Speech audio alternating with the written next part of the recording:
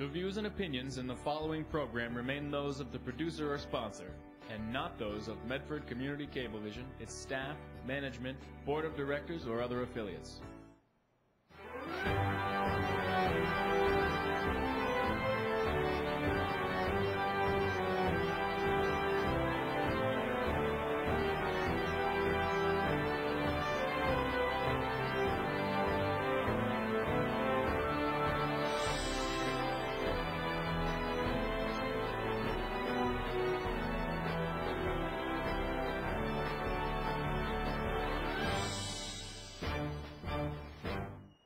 Hello, sports fans, and welcome to another edition of Real Grass, Real Heroes. I'll look at the golden age of sports in Boston when the heroes were real heroes and the game was played on real grass.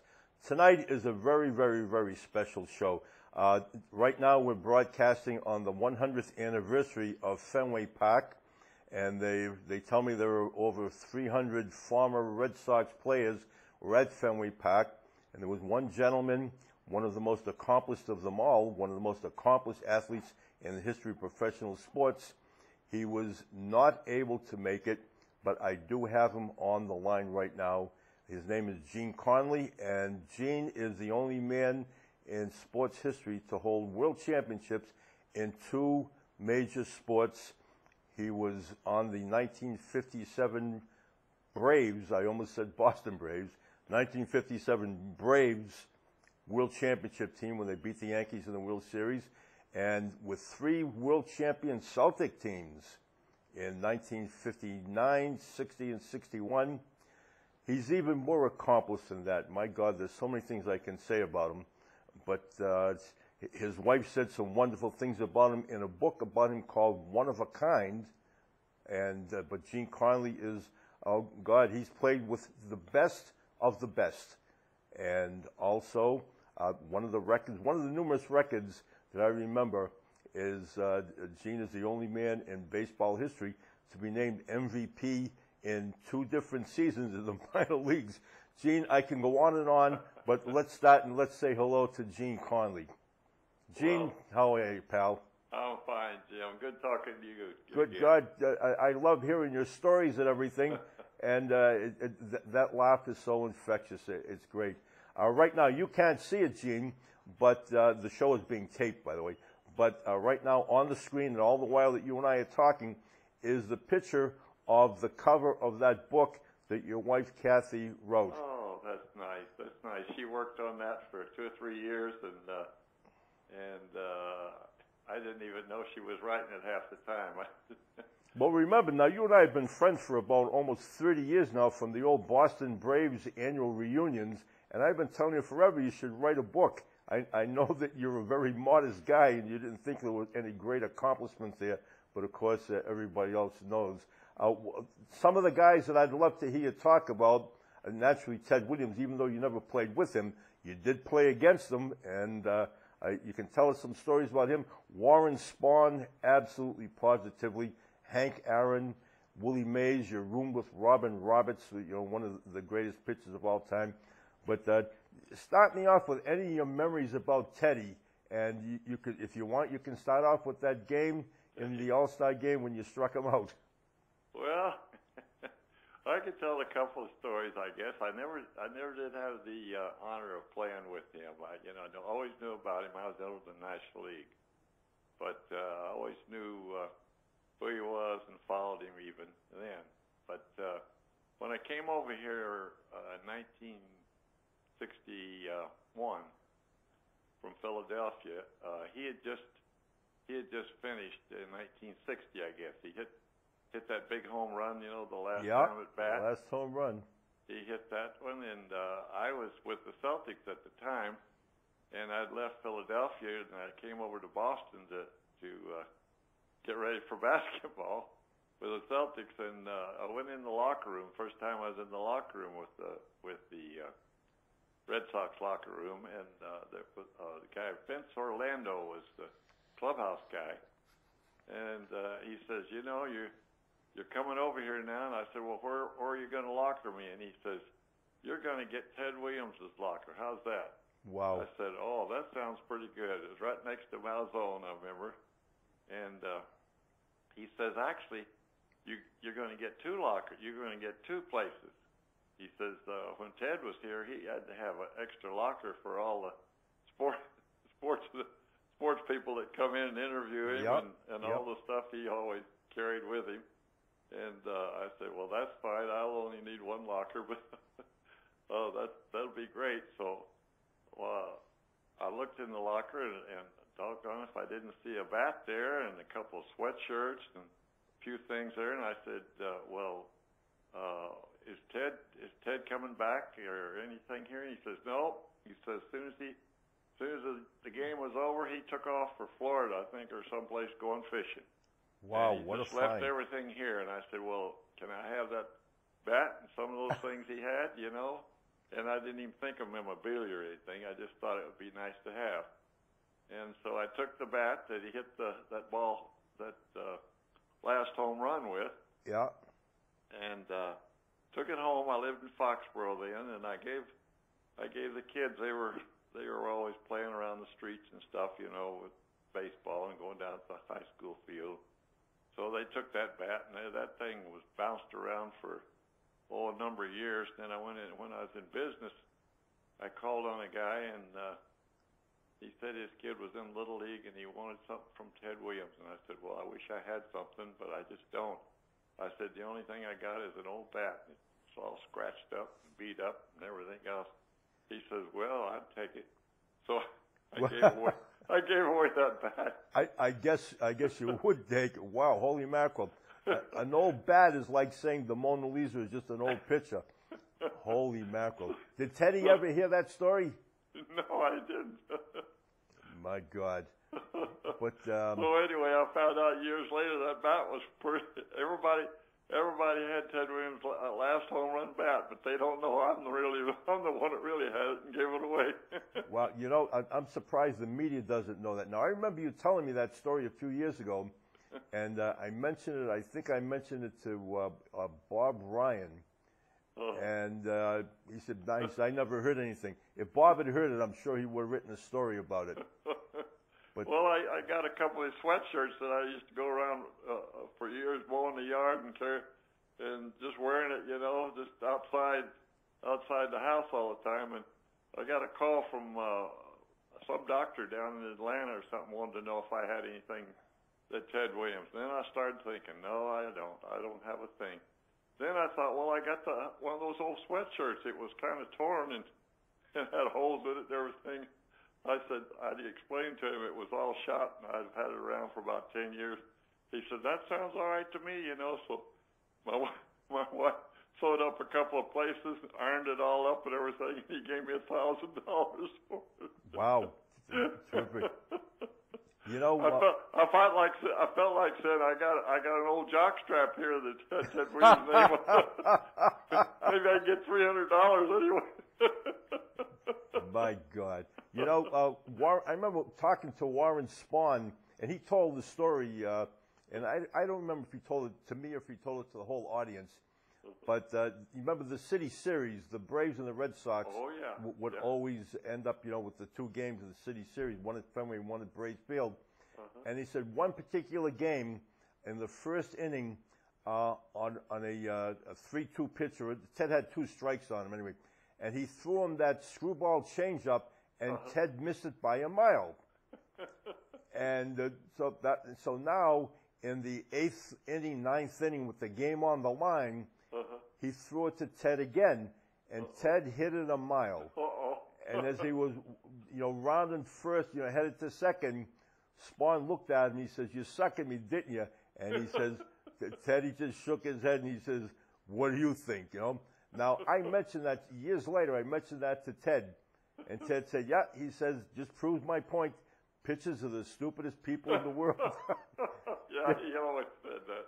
Well, you know, I did have a lot of people asked me if I ever pitched against him, and you know, Jim, I did one time in. I pitched in 3 All-Star games. I got in, and I was the one in 1959 was in Los Angeles, And Ted was just right at the end of his career, I guess, the year before he quit. And he didn't start or anything, but he was out there in L.A. And Drysdale started the game, and I came in after Drysdale. And all of a sudden, I'm out on the mound. It's about the 5th or 6th inning.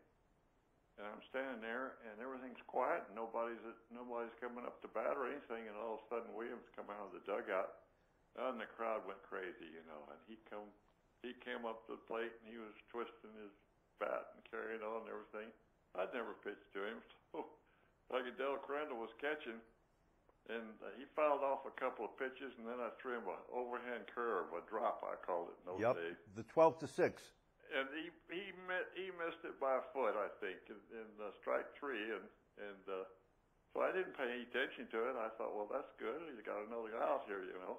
Yeah. And so I didn't see him until I was up in I think it was Marion, where Dominic DiMaggio had a Jimmy Fund golf tournament about 20 years after that. Mm-hmm. Year later, and I went up there, and he was giving a speech. He played golf that day, but he was giving a talk, and I know his son John was sitting there. I sat at the table with him, and and I went over to him. I hadn't seen him, and I said, "Hello, Ted." I said, "I'm Gene Conley," and he says, "I don't know who in the hell you are." And I said, "Well, I just wanted to say hello." He says, "Yeah, and I remember that dinky curveball you got me on too." I said, "Yeah, you did miss it, didn't you?" Was it? And that was about the end of the conversation, but he laughed about it. He's good humor, but I always said, when people ask me, I tell them I struck him out, and they always poke each other and say, "Well, come on, Homer, we got to leave now." He's hallucinating a little bit. Yeah, he was probably mad that he never got a chance to get at you again. That's what reminded me of that pond story. I'm glad I didn't face him again. He was something else.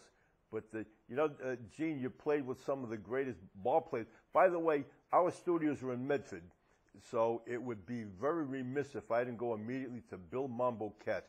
You did play with Bill Mambo-Cat. I sure did. We were roommates, matter of fact, one year. You got some recollections of him, I'm sure. Oh, what a nice man he was. He was put in the, I think he was put in the Red Sox Hall of Fame. Yes, he was. And he invited me to the table, and it was nice. We were always good friends, and they had a ballpark there, and I believe it was is it Medfield where he lived? Medford? No, in Medford. Huh? Medford, right next to Somerville. Right, and I had a ball field they named after him, so I went over there and we tossed the ball around a little bit, and it was really fun. I've always enjoyed Bill Mambo-Cat.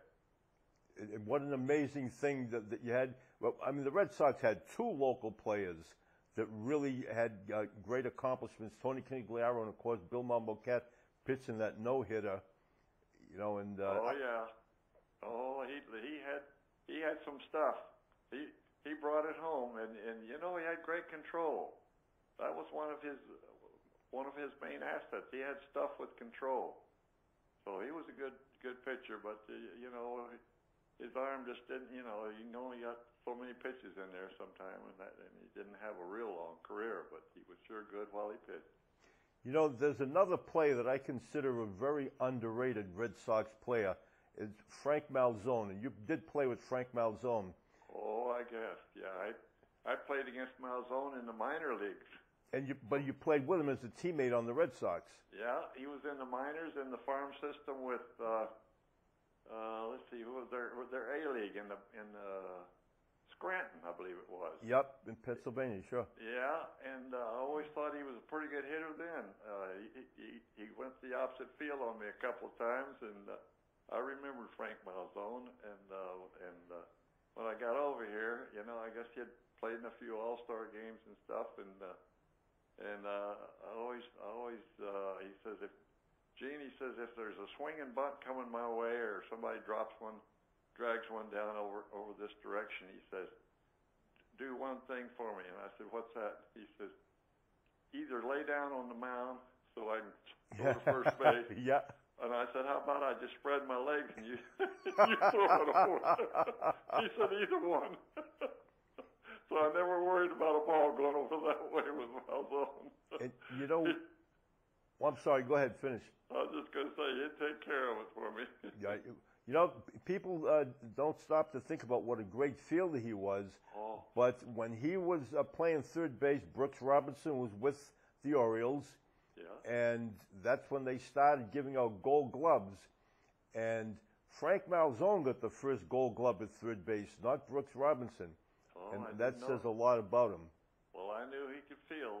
I didn't know he got the little glove, but that doesn't surprise me at all. Doesn't surprise me. And he could hit. He put a few dents in that fence out there too, you know. Yes, he did. He was the number 5 hitter, one of the number 5 hitters to follow Bobby Doerr. Bobby Doerr, to me, was one of the greatest number 5 hitters in the history of baseball. And I was so. By the way, if you didn't hear it, he did make it to Fenway Park. They brought him in from California. I did hear about it already. He did, but him and Johnny Pesky, it was, you know, about 2 years before Ted died, I had tried to work out a thing to be able to go down to bring in Bobby Doerr, Dom DiMaggio. I talked to Dom DiMaggio about it. He was all for it, and Johnny Pesky and Ted Williams. I wanted to do an interview with the 4 of them. Oh, my goodness, that would have been great, huh? But of course, I grew up in the era when these guys were great. They were first, second, third, and then 5th in the order. And 4th at that time was Vern Stevens, Jr. Vern Stevens, yeah. Yeah, Junior Stevens. Well, you had to be a kid though. Oh, I was a little kid. Really enjoyed it, huh? But I was into baseball. You know, the very first game I went to was in 1946. Uh-huh. And I remember, I just couldn't believe that I was going to see Ted Williams live. And I'd read so much about him. And my father said, if you're really a good guy, maybe he'll hit a home run for you. And sure enough, he hit a home run. Oh. You know, and so about 3 weeks later, went to another game, and Ted hit a home run. The first 3 games that I ever saw of the Red Sox, Ted hit a home run in each one. Oh, boy. And for about the first 20 games that I went to, the Red Sox won them all. And in 1948, the playoff game against Cleveland, I didn't go to the game. It was on a Monday. We had school. I didn't go to the game. They lost. And I blamed myself for a couple of years. For not going, huh? I should have hooked school and gone to the game, and, you know. But anyhow, the great memories there. You got some stories about Warren Spahn. I never realized as a kid, you know, what a cut-up Warren Spahn was. Funniest guy in the world. Well, you know, I got a letter the other day. Somebody was writing some stories, you know, about old Braves, and they asked me who the funniest guy I were in while I was playing up there in the big leagues. Who was the funniest guy? And I didn't like that remark, funniest. There's nobody was funny, but there's a lot of guys that were clever and pulled you know, little incidents, but having fun at it, you know, never to hurt anybody. Sure. And I said Lou Burdett was the cleverest guy ever. Oh, Lou was really something special, and you know what a great pitcher he was. Yeah. But he was a real funny guy. Lou was. I could tell you a couple stories that. Sure. Tell me one of them anyway. Well, he was down in Florida. Playing ball. I remember one time Wes Covington was on the team, and they were always making fun of Wes Covington's hat. You know, in those days, the ball players wore a hat once in a while. And Wes Covington had joined the team, and I don't know whether it was 57. It might have been the year we won. He came up and he had this hat on, and we were on the bus. Next thing you know, it looked like a fire was started back there. Him and Spahn burned his hat on the bus. What a way to break in. Wow. And Tommy Holmes was manager at that time, wasn't he? No, that was Fred Haney was the manager. That was it, around 57. They brought okay, to the 57. Yeah, I'm thinking, I know your rookie year, Tommy Holmes was manager. Yeah, that was in Hartford. He was my manager in 1951, my first year in organized baseball. And I was about 20 years old, and he played right field. Yep. Oh, I remember him well. He won #1. Yep, and he was right field for us at Hartford, and Tommy Holmes loaned me. I was getting married. That was the year I'd just been married. Yep. Down in Myrtle Beach, South Carolina, and I was just a kid, and my wife and I was 20, and she was, I think, 19. And I went over to him, and I said, Tommy, I said, I want to marry this girl back west. And I said, but I haven't got any money. She looked at me, and I was only making about $350 a month then at Hartford. And he says, how much do you need? And I said, well, if you can give me $300 loan, I'll pay it back. Might take a few checks, but I'll pay you back. Yeah. He says, all right. He says, I'll do it. And sure enough, she flew down. Took about 2 days to fly in those days, 51.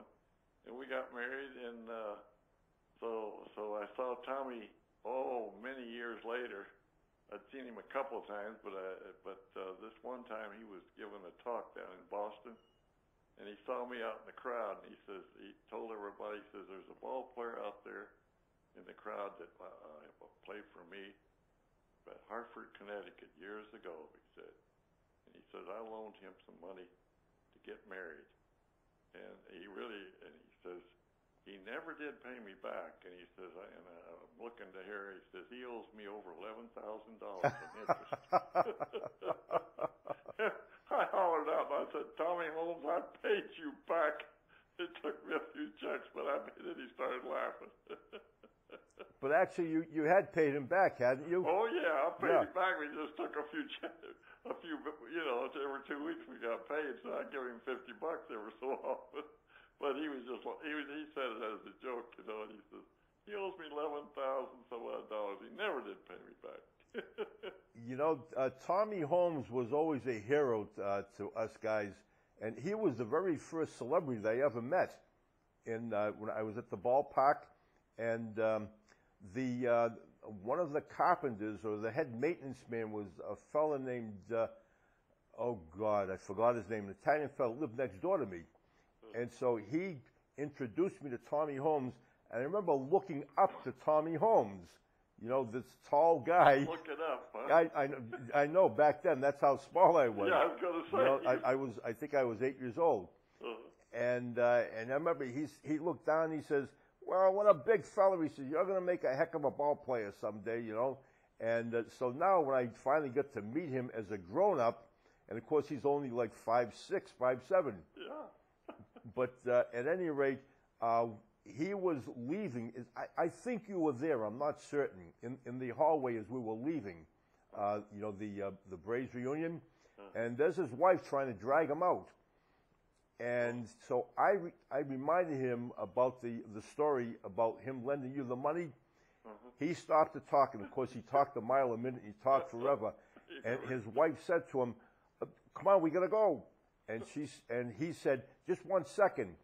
She stood there. She took off her coat, and she looked at me and says, "You see what you started? We'll be here for another 2 hours now." He loved to tell stories, and what a nice guy. He'd talk to a post. What a great guy he was. Another one of you were a rookie in your rookie of the following year. Hank Aaron was a rookie. Yeah, well, that was in 1954. Yep.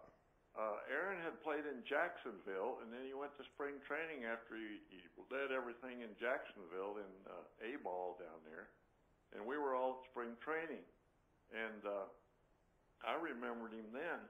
I was at Toledo while he was there. I wasn't with the Braves then. I was with Toledo. I wasn't with Milwaukee until '54. So they took me up. They took me up in '54 to Milwaukee because I'd won 23 games down in Toledo. So they took me up, and I started off, and what's his name broke his ankle sliding in. Bobby Thompson broke his ankle. Yep.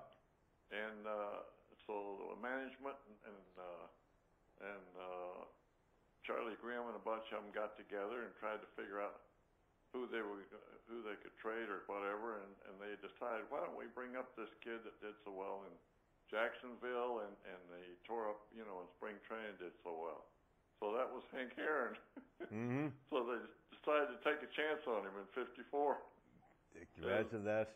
Right away, he was line driving balls all over the place. He was, after that, you could just see it just kept going. Great ball player and a great gentleman. I had an opportunity to view him a couple of times, long after he retired, but a great guy.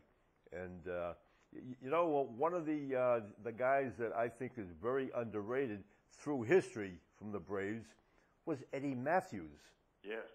Eddie Matthews is he in the Hall of Fame? I don't know if he's not. Eddie's in the Hall of Fame, and Eddie had a good eye at the plate. He walked a lot. He didn't swing at bad pitches, but he scored a lot of runs. He was on that base a lot, and he could scat too for a big guy. He was 190, 200 pounds, and he could fly. And I remember he was kind of a funny guy at times, I remember one time we were in Chicago playing the Cubs one afternoon, and I played day ball in those days, and it was a double header. And he went out the second game, and he was up there on the bench, started doing push-ups. And he did about 40 push-ups, right? He went out there and hit a home run. And I thought, boy, that guy must be strong to do that. I think it'd tire him out, but he was his own self, Great ball player and a lot of fun. I was fortunate. I played with all the biggies.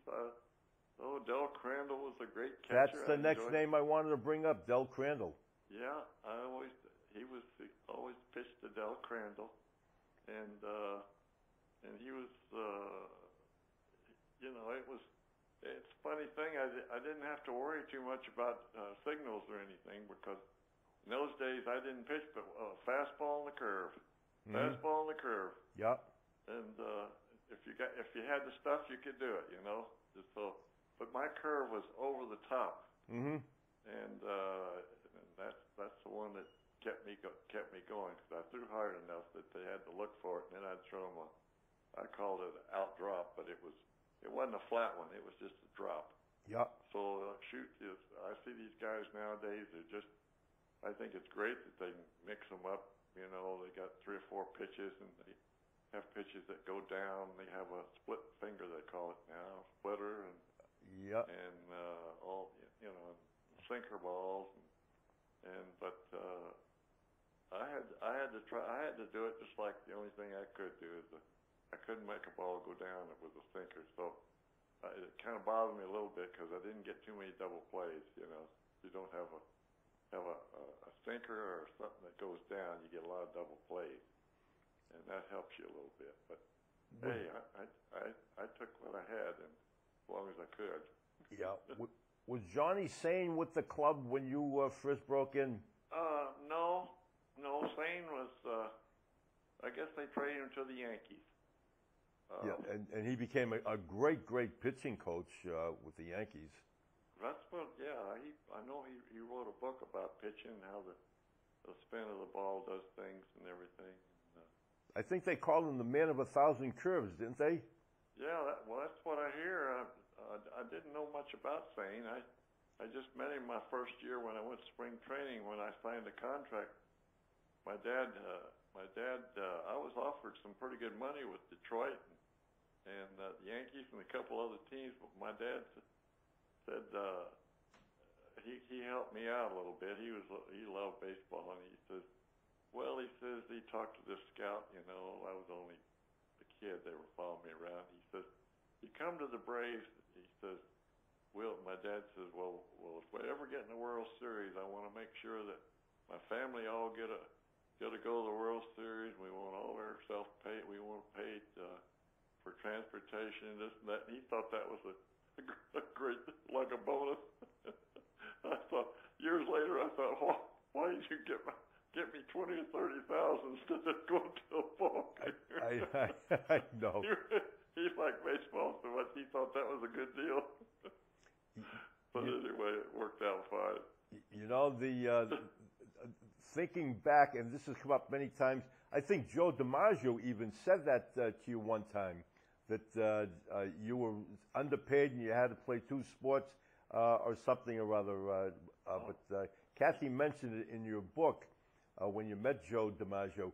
But did you ever stop to, did that ever bother you, or did you ever stop to think about it? I know Cousy says the same. He says, I never gave it a thought. But if you were playing even 10 years ago, you would have been bringing down $5-10 million a year in each sport. Well, you really, in a way, I was fortunate enough that in those days, they overlap, but not too much. You know, like yep. A lot of times I'd be pitching, I'd be playing basketball, you know, and the playoffs were over. And Red used to say, "All right, now you go down to Florida and try to get out of shape so you can pitch." Yeah. Red, you don't know how hard it is. Really, it's a different sport. But he was such a basketball man. He didn't think baseball was guys were that good a shape, you know. But anyway, so I'd sometimes I'd be playing in the playoff in the Garden, and the Red Sox players would be coming to the game to watch some of the playoff games, the guys that I was going to play yep. with. And I didn't even know who they were. And I'd be out there playing basketball, and then after we win, they'd still be playing baseball. And I'd run down there and get the guy named Paul Wainer, Big Poison. Oh, yeah, Big Poison, Little Poison. I met him and a couple of those old-timers I'd work out with. You know, they'd hit me pepper and play catch, and yeah, and I'd run a little bit, you know, and I wouldn't even throw. And I did that. I think I missed about 4 or 5 spring training. I only took about a week or 10 days for spring training. So I didn't even. And they used to say, "Are you ready?" And "You're not ready." And I said, "Oh yeah, I'm ready. I'm ready to go." I didn't even pitch to a batter. Did you ever meet Dizzy Dean? Yeah. When he was announcing. Oh yeah, I know. He was an announcer one time, and I was pitching with the Braves, and I think I was pitching that day against the Giants in the Polo Ground, and I was at the Commodore Hotel, and he was next door to me, and we both came out of the hotel room at the same time, and he says, "Hey, big fella," he says, "You got the yellow apple today, don't you?" And I said, "Yeah, dude." I didn't know him, but I said, "Yeah." "Go get him, big boy." Yeah, he had that good old country accent. Yeah, he was real nice. You know, of course, the reason I asked is because I know his career was ended when he got hit with a line drive in the big toe and broke the toe, and he altered his delivery so he could pitch without pain, and that threw his arm off. And I think late in your career, did you have an ankle injury as well as a sore arm? And that's why I asked, did he ever give you any advice about change or don't change your delivery? No, you know how I hurt my arm. I'll tell you how I hurt my arm. My mechanics weren't real good. I'm 6'8", and I used to throw my leg up in the air, and my body didn't help me at all. But it was a little deceptive to the hitter, and then I'd come down on top of a curveball. Mm-hmm. And my second year up, I was really rolling. I got to tell you, I was 11-3 at the All-Star break, and I got chosen for the All-Star game. Mm-hmm. And so what happened is I did pitch in the All-Star game, but I wasn't even throwing hard. I was goosing it up there, and I struck out 3 guys in a row. And Stan Musial hits a home run, and I get the win. I'm the winning pitcher, and I had a sore arm. And they let me pitch about 3 or 4 games after that, and I lost them all because I just couldn't throw hard. I'd torn something in my shoulder. Yeah. So I pitched from 55 on with taking a lot of cortisone shots and stuff. And that's no excuse. No. It was a paycheck, and if I was getting them out, and if I was good enough to pitch, well, that was my job. But I was on a pretty good roll there until I from what I remember, there were about 3 or 4 different times in your baseball career when you were on a good roll, and I think all 3 years with the Celtics, you were always on a roll. But, you know, you mentioned Red Auerbach and being a basketball guy, but I feel that Red Auerbach could have been a genius managing any sport there was. Now, I remember a story that you and he were driving someplace, New Hampshire, Maine or something, on a long drive, and listening to the first game of the 1959 World Series, where Chicago scored 9 runs in the top half of the first, and you know what it was? You know what it was, Jim? It was Cleveland and the Giants were pitching. That was in '54 because I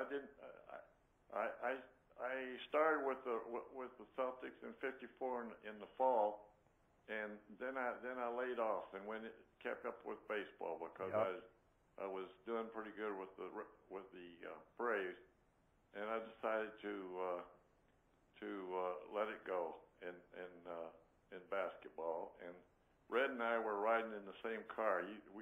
He used to smoke cigars and I chewed tobacco while I was pitching. So I'd be spitting tobacco out one window and he'd be blowing smoke out the other way, talking, you know. And we were watching Cleveland play. We were watching Cleveland play the Giants in his room one day. There's 2 or 3 guys over there was watching. He says, "Now look at this. Look at this." He says, "Early Wynn. Early Wynn's out there pitching." He says he's got a lead. He's got about a 7-point lead, seven run lead against the Giants. He says, "Now, why don't they take him out? Why don't they take him out?" It's about the 4th inning. I said, "Red, they don't take him out because he won't even get a record if they take him out because he wouldn't get the win. You got to pitch 5 innings, 5 full innings." He says, "Oh," and then he started cussing. He said, "What are you talking about?" He says, "Save him. He could pitch the next day. He could pitch 2 days later." He says, "They're stupid. They want to win the game, don't they? They want the heck with records, the individual records. It's a team game, ain't it?" He was really mad. Yeah. He didn't understand, you know, that and baseball is all statistics almost. You sure. know? And Cleveland lost that. I think Cleveland got swept in that series, didn't they? Yeah, they did. They did. And that year, Cleveland had, I think they broke the record or tied the record with 111 wins in '54, and yet they lost the World Series. He was, you know, that's a funny story, too. I was, one time, my wife and I were about in Oregon. We had a little trailer, and we decided to go down, take the little trailer, and go down to Disney land, I guess it was. We pulled this trailer down there and parked it, and we had the kids in the trailer and everything. In those days, you didn't worry about the kids. And I said, "Well, why don't we go down and see what it's like in downtown in L.A.?" And she says, "Yeah, well, of course, my wife has never drank or anything, you know." And I said, "Well, I tell you what," I said, "I want to see what it's like in this one club. They call it the Brown Derby or something. It's very famous, you know." And I said, "I want to go in there for a second and see what's happening." So I went in there, and all of a sudden, I was standing there, and Leo Durocher was standing there in the bathroom next to me. He says, "Oh, son of a gun, Conley." He was with Lorraine Day and all of them down there. Yeah. Partying. He says, "Hey, I want you to come up to the place up at our house up in the hills, you know, and bring your wife along." I said, "No, she don't drink, and I can't do that." And he said, "Well, where are you staying anyway?" I said, "Leo, we got a little place outside of town a little bit, a little 14-foot trailer." I said, "We got a place outside of town a little way." And he says, "Oh, well," he says, "you know," he says, "you helped us win the pennant." And I said, "How's that?" He said, "Well, you beat Brooklyn 5 times, and he says, we beat you 3 times." Yeah, right. He said, "You helped." I said, "Thanks a lot." The left-handed compliment. Yeah. Yeah, Leo the Lip, boy, did anybody ever deserve the nickname? Oh, man. But he was something else. Did you ever have any dealings with Casey Stengel? No. I was only with the Red Sox, you know, briefly. Or actually, my 3rd year, my arm was completely shot. When I first come over from Philadelphia, I my arm did bother me in '61, and in '62 it felt pretty good. So I was getting shots down in Providence. I didn't tell them I had a sore arm in '62, but they hit some spots in my shoulder that really helped me. So I went down there and got shots about every 3 weeks. I was getting them from a bone doctor down there named A.A. Savastino. He was a Brown University doctor. Yeah. And he took care of me, and I was really firing away, and it was all shots. He says, Gene, you're not going to be any good next year because this isn't going to hold. And I said, well, just get me through this year. And I had a good year, and the next year I couldn't throw the ball. So they let me go. Wow, well, you had a great career there anyway. By the way, your first reaction when you first pitched in Fenway Park, your first reaction to the Green Monster? Well, I've heard this story from a lot of guys, and it's a true story. Because the first time I ever saw that place, I came up, about going up the ramp from outside. Yep. I came up, and it was right about even with the dugout for the Braves, for the Red Sox dugout. And I looked out there, and I saw that wall, and I saw the field and everything. And it really was beautiful, but I thought, boy, this thing is kind of short. But then after I pitched there, I realized that there was room in right field and there was room in center. And if you could pitch away from some of those guys, you could hit them, make them hit the other direction, and keep them off the wall. But it was just, I was really impressed with the looks of the field and everything. It's kind of breathtaking, Of course, the ballparks are back in the National League, Ebbets Field, I pitched there a lot. And Polo Grounds is pretty close down the lines. They're about 260 feet or something. I saw Ebbets Field once, and I couldn't believe how small it was. It's a cracker box, wasn't it? Yeah, that's what they called it. But they had some great players. I used to like to watch the Dodgers play. They had some terrific players. Oh, my goodness. Yeah. When I first came up in '54, I beat them 5 times and went 9 all 5 times. And that was the year that that Rocher was tickled to death because he beat me 3 times. But anyway, but they had a great ball team. I mean, they were loaded. I mean, I hear the lineup. I hear it.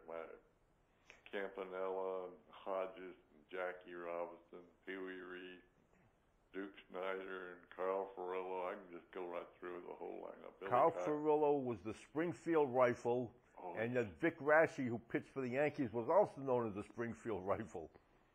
Yes, I pitched against Raschi at the end of his career. He was with St. Louis, and I thought, boy, he's an old guy. He can still pitch, but he wasn't near as good as he was when he was with, the Yankees in his prime. He was great. Yeah, but he was hanging on with St. Louis at the time. But Vic Raschi, there's so many stories, I tell you. One time I remember, I was pitching there, and Joe Adcock was our first baseman. Yep.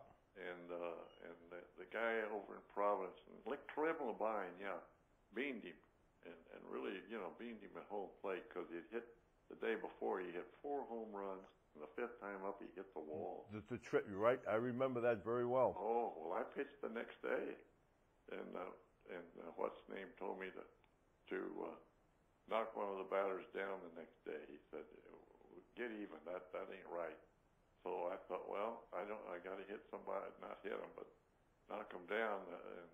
So I picked on the wrong guy. I picked on Jackie Robinson. There was no outs, and and I knocked him down, and he started trying to bunt down the first baseline that time, and then the next time up, and Frank Torrey then had to take first base. Yep. Torrey came over to me at the mound, and he says, "Gene," he said, "would you please let me field everything over here? Can't you see he's trying to cut you?" played hard. Yeah, that's the way. That's what. Back in those days, we were taught to play hard. Oh, you know, Eddie that's Stanky, why I you played did it. against. Stanky was that way too, going into second base. They played pretty hard. They didn't fool around, but it was fun. I really enjoyed both of them. And then coming over playing with Russell and oh my goodness. I remember them all. Oh, Heinsohn and Casey and Sam and Thad Sanders. I can go on all the guys. Bill Sharman, of course, the Coos. The Coos, oh my absolutely. Goodness. And, could he play? You know, I wanted to dispel a story of. It wasn't really a story. It was just a tag that was put on you as being Bill Russell's backup. And one time I was with Will McDonough. Now, you remember Will McDonough? Uh-huh. Well, I went to high school with Will McDonough. Oh, was that right? And a bunch of us were sitting around talking, and somebody had mentioned your name, and they said, yeah, he was Bill Russell's backup.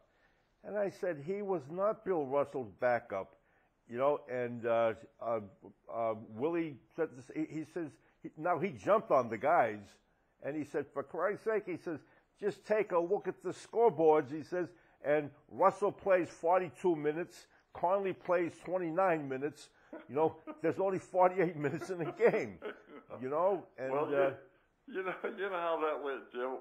I remember one time Red was always saying, Gene was the best backup. Red even said, Gene was the best backup man I had for Russell for years while he was there. And I said, well, Red, I said, you're telling everybody that I was a good backup guy for Russell. And I really appreciate the compliment, but I said, you know, there's 48 minutes in a game, and Russell averaged almost 46 minutes. I said, Red, that would only give me 2 minutes a game. Oh, and I said, I always played with Russell. I never went in for Russell. Sure. He says, who gives a crap? Who gives a crap? I know. Wasn't he something else? That's the way he answered. Who gives a crap? Auerbach was something else, and probably misunderstood by a number of people. I got to throw in one Auerbach story of my own. Go on, please. I was coming up from spring training. I've been covering the Sox down south. And you remember Bobby Rubino's ribs? They were famous for ribs in their sauce. Okay. So I brought up a couple of orders of ribs in about a quart of the sauce, and I brought it up to the Celtics office. You know, brought into the, you know, and they brought it into Red. And so anyhow, when I finished my business about, 3/4 of an hour later, I'm walking out to the elevator, and who's standing there but Auerbach? And so, you know, I said, how did you like the spare ribs? I said, I brought up the spare ribs from Bobby Rubino's. And he said, for Christ's sake, they were cold. And that's all he said. You know, and so I didn't say another word, went down the elevator, and that was that. So now about a month later, they were having some promotion at the Celtics game, and there was this big poster picture of Red. And I wanted to get 2 of them, one for each one of my nephews. And so I asked him if he'd autograph it. You know, naturally he autographed it. And I said, Red, I don't want to be a pain in the butt. I said, but would you mind doing a second one for my other nephew? And he looked at me, he says, well, you are a pain in the butt. And then he autographed it. You know, with that scowl, he autographed it. And as he walked away, he says, thanks for the spare ribs. Oh, that's funny. He thanked for the spare ribs like a month or 2 later. That's Red.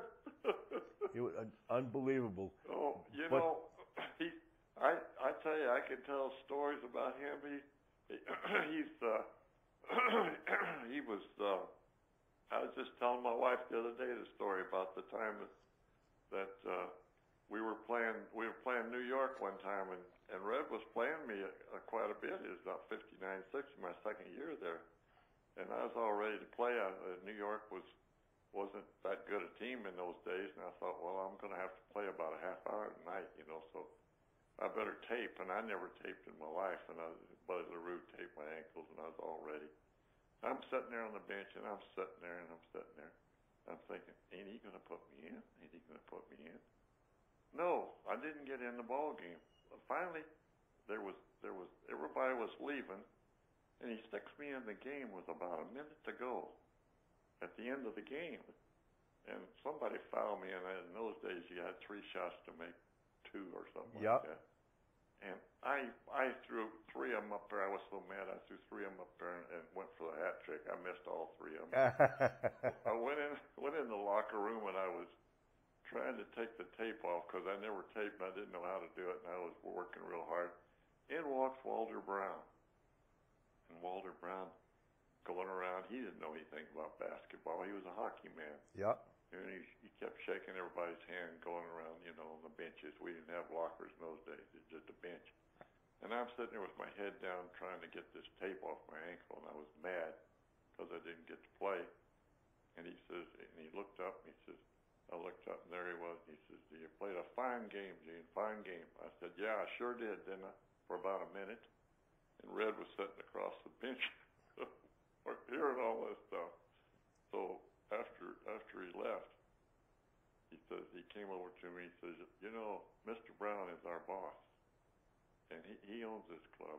And you weren't very nice to him, what you said. He said, I said, Red, he told me I played a fine game. I played 1 minute, and I just didn't think it was right for me to tell him thanks and all that stuff. And he looked at me. He says, "You better cool down." He says, "How about some Chinese food? I'll take you some Chinese food." I said, "I don't like Chinese food." I was still mad. Yeah. Well, the next day we went to Philadelphia, and he played me 30 minutes against Wilt the next day. Did he ever say why he only played you that 1 minute? No, but I often thought, I thought later on, the son of a gun, I think he was resting me because he knew I had to wrestle Wilt he wanted Russell to take the corner and had me wrestle Wilt for about a half hour. Yeah. He probably was giving Russell a break. See, I always played with Russell. I never played never played in for him. I was always with him. And Red would give him a break, and let Russell go over in the corner and relax a little bit. He didn't even, he wouldn't have to block her out. He could just sweep the boards from the corner. And I'm sure that's what he did. I know he did. And then another story about Red. I got to tell you this one. This is really fun. We're playing Philadelphia, and he always wanted to beat Philly because of Wilt. Yep. They had great clubs. They had some good players, Tom Gola and oh my goodness, Paul Arizon. They were loaded, and we had this game going, and all of a sudden Red jumps up,